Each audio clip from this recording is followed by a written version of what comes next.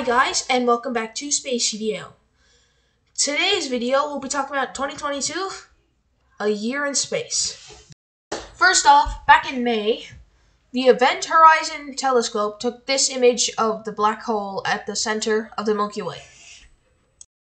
This image from the Event Horizon Space Telescope was the first ever image taken of the black hole at the center of our galaxy.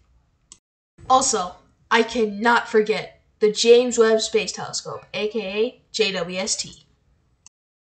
This telescope was the most advanced space telescope to date.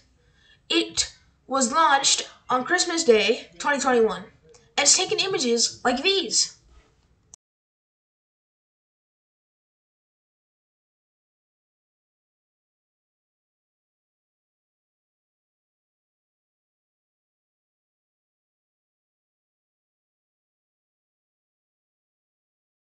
And so 2022 was a pretty good year for space travel.